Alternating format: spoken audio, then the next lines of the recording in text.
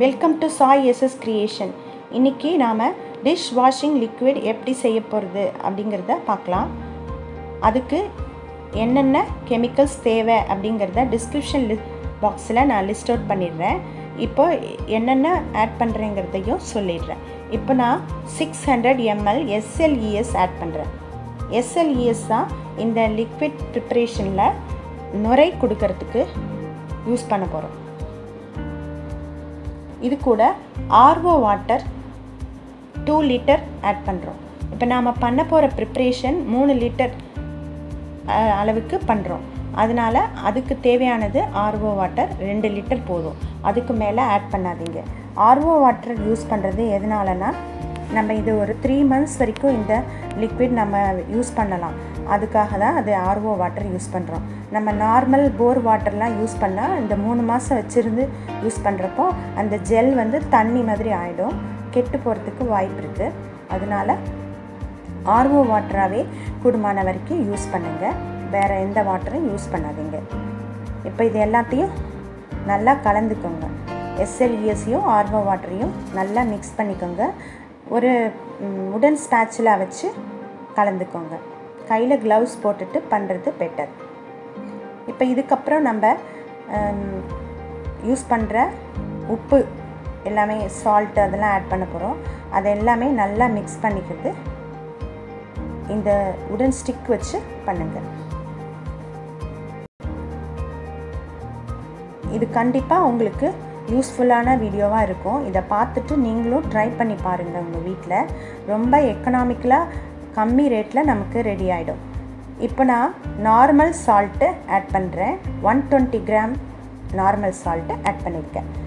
இது வந்து நம்ம யூஸ்வலாக சமையலுக்கு பண்ணுவோம் இல்லையா, அந்த கல் உப்பு, அதை தான் நம்ம மிக்ஸி ஜாரில் போட்டு பொடிச்சு எடுத்து யூஸ் பண்ணுறேன்.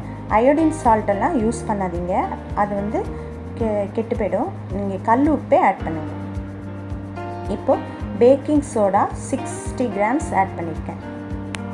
பேக்கிங் சோடா எதுக்கு ஆட் பண்ணுறோம் அப்படின்னா, நம்ம பாத்திரம் தேய்ச்சி வச்சதுக்கப்புறம் அந்த புள்ளி புள்ளியாக தண்ணி ஒட்டி இருக்காது, நல்லா ட்ரை ஆகிடும். அதுக்காக தான் இந்த பேக்கிங் சோடா ஆட் பண்ணுறோம். இப்போ சிட்ரிக் ஆசிட் கிறிஸ்டல் வந்து 30 கிராம்ஸ் ஆட் பண்ணுறேன். சிட்ரிக் ஆசிட்னாலே உங்களுக்கு தெரியும், எலுமிச்சம்பழ தோல் போட்டு நம்ம பாத்திரம் தேய்ச்சா எப்படி இருக்கும், பளிச்சுன்னு இருக்கும் இல்லையா, அதை மாதிரி பிசுக்கெல்லாம் போயிடும். இந்த சிட்ரிக் ஆசிட் கிறிஸ்டல் அதுக்காக தான் போடுறோம். நல்லா பாத்திரத்தில் இருக்கிற எண்ணெய் பிசுக்கெல்லாம் போய் நல்லா பளபளன்னு இருக்கும், பாத்திரம் புதுசு மாதிரி இருக்கும். அதுக்காக தான் ஆட் பண்ணுறோம். இப்போ ஜீ சால்ட்டு 120 கிராம் ஆட் பண்ணுறேன்.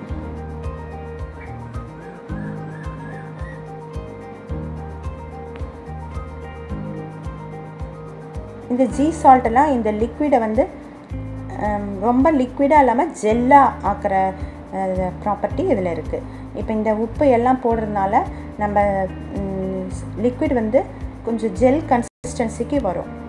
அதுக்காக தான் இதெல்லாம் ஆட் பண்ணுறோம். நல்லா எல்லாத்தையும் மிக்ஸ் பண்ணிவிட்டு இந்த நுரையெல்லாம் அடங்கினதுக்கப்புறம் நம்மளுக்கு தெளிவான அந்த லிக்விடு கிடைக்கும். இதுக்கப்புறம் நம்ம கலரும் சென்ட்டும் மட்டும்தான் ஆட் பண்ண போகிறோம். எல்லாமே ஆட் பண்ணியாச்சு. ரொம்ப சீக்கிரமாக இந்த ப்ரிப்பரேஷன் முடிஞ்சிடும். ரொம்ப எஃபெக்டிவாக இருக்கும். பாத்திரம்லாம் நல்லா பிசுக்கு இல்லாமல் சூப்பராக இருக்குது. நீங்களும் உங்கள் வீட்டில் கண்டிப்பாக ட்ரை பண்ணி பாருங்கள். இப்போது இதில் வந்து லெமன் எல்லோ கலர் நான் ஆட் பண்ணுறேன். நம்ம சமையலுக்கு ஏதாவது ஸ்வீட்லாம் பண்ணுறதுக்காக வாங்கி வச்சுப்போம் இல்லையா, அந்த கலர் ஃபுட் கலரே போட்டுக்கலாம். இதுக்காக வேறு கலர் வாங்கணுன்னு அவசியம் இல்லை.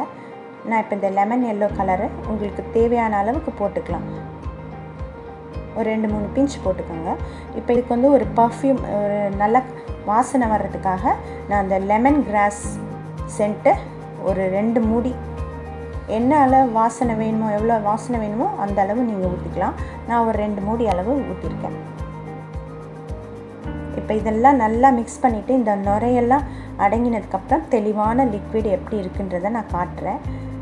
இது வந்து நீங்கள் 3 லிட்டர் பண்ணிவிட்டு உங்களுக்கு எவ்வளோ தேவையோ யூஸ் பண்ணிவிட்டு உங்களுக்கு தெரிஞ்சவங்களுக்கு கூட நீங்கள் இதை சேல் பண்ணலாம்.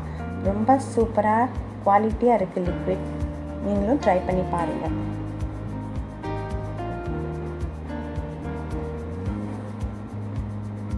நுரையெல்லாம் போனதுக்கப்புறம் நம்மளுடைய டிஷ் வாஷிங் லிக்விட் இந்த மாதிரி இருக்குது. நல்லா திக்காக ஜெல் கன்சிஸ்டன்சியில் இருக்குது. இதை நல்லா சுத்தமாக ஒரு பாட்டிலில் போட்டு நம்ம யூஸ் பண்ணிக்கலாம். மார்க்கெட்டில் கிடைக்கிற அதே குவாலிட்டியில் நம்மளுக்கு வீட்டிலையே கம்மி விலையில் தயார் பண்ணிக்கலாம். இந்த வீடியோ உங்களுக்கு பிடிச்சிருந்தா கண்டிப்பாக இந்த சேனலை சப்ஸ்கிரைப் பண்ணி வச்சுக்கோங்க. இந்த மாதிரி யூஸ்ஃபுல்லான வீடியோ நிறையா போடுறேன். லைக் பண்ணுங்கள், ஷேர் பண்ணுங்கள், கமெண்ட் பண்ணுங்கள். தேங்க்ஸ் ஃபார் வாட்சிங்.